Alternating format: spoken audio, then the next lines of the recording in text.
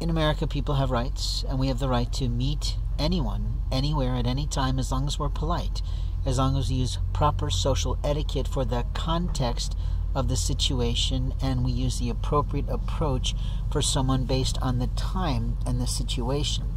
You see, there's certain approaches that women think work with everyone, and they really don't. It might be their way of qualifying whether or not it works for them, but it really isn't. When you're approaching a businessman, even if he's in casual clothes, it's sort of better to lead with professionalism than personalism, and I think that makes sense to most people.